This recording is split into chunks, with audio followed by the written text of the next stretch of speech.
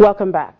Our Guinness Nigeria Limited is an iconic African company and significant part of the global Diageo PLC portfolio, renowned for its brands of unmatched quality. Guinness Nigeria is committed to enriching the communities within which it operates through investment and active participation in the positive evolution of society.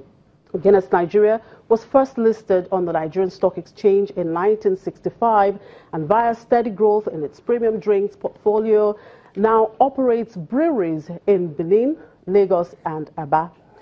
I'm now being joined by the Managing Director and Chief Executive Officer of the company, Mr. Peter Ndegwa, who will speak more to Guinness Nigeria's established and long-term commitment to Nigeria and, of course, Nigerians.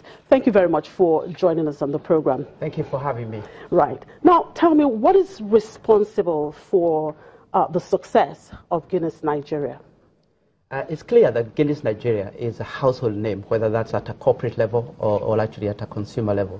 I would say three things are responsible for its success so far. The first is commitment to long-term investment in Nigeria. We've been in this country for 65 years. Initially imported Guinness into this country. Then in 1962, we set up our first brewery here in Ikeja in Lagos. And we've never looked back since then. This was the interesting thing about the brewery was that this was the first brewery outside the British Isles. So Guinness and Ireland have had a big heritage. And that's why Guinness Nigeria has been very successful. The second reason is our brands. We are known as a consumer business that has great brands, develops brands, and also as an innovation powerhouse.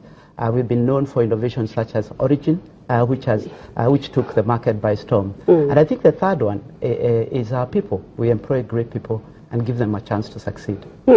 Now, talk to me about some of the challenges you've encountered, investing in Nigeria, and of course the opportunities you foresee.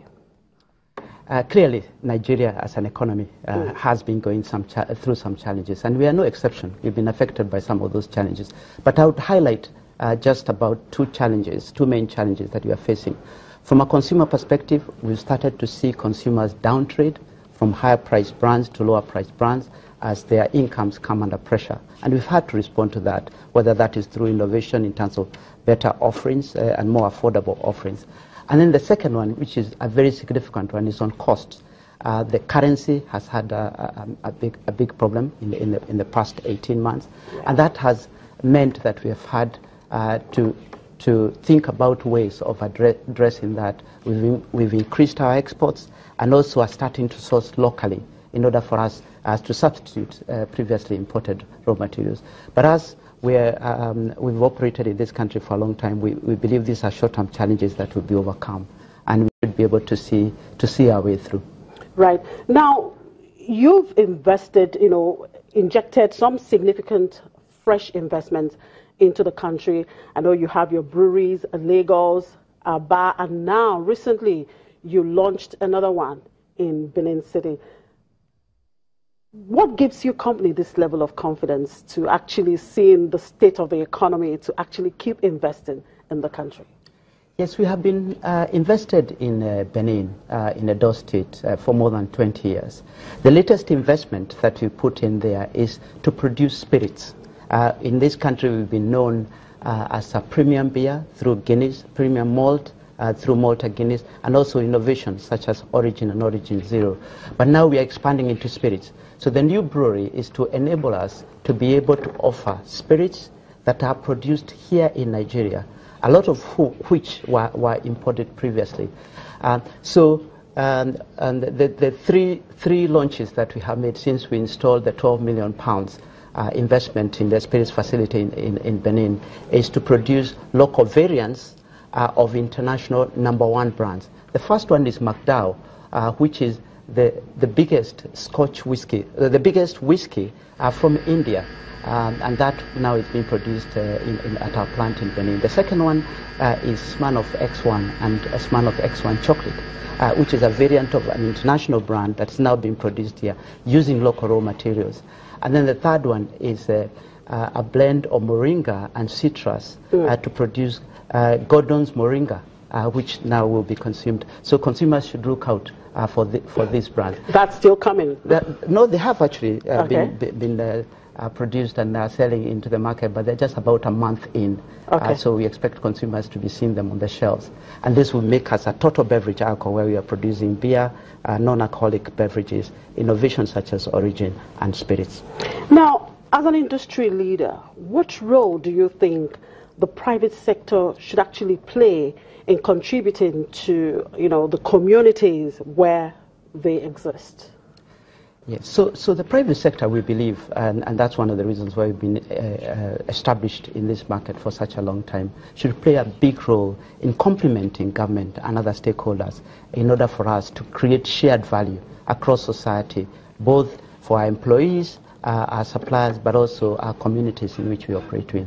And the three things that I'll mention are, the first is on local raw materials. The government has talked about diversifying the economy away from oil. We have actually increased our local content from 40% 2 years ago to 70%. This includes primarily raw materials such as sorghum, which we source from suppliers, but also packaging materials, which we started sourcing locally. We are starting to work with regional governments, state governments, to start to grow materials such as sorghum, and also subsequently cassava, that will allow us to participate in this. The second is actually on social investment. We have two big areas that we invest in the communities. The first is water, what we call a water of life.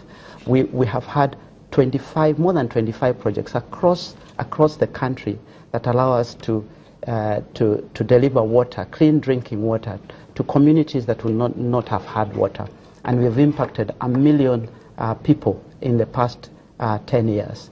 And then the third one is on our responsible drinking campaign. We are an alcohol business. We market alcohol in a responsible way, and we've taken that responsibility very seriously. We've partnered with a number of players in the market, such as the FRSC, in driving responsibility to ensure that there's no drink and driving, and also in ensuring that people understand the role that alcohol can play responsibly in the society.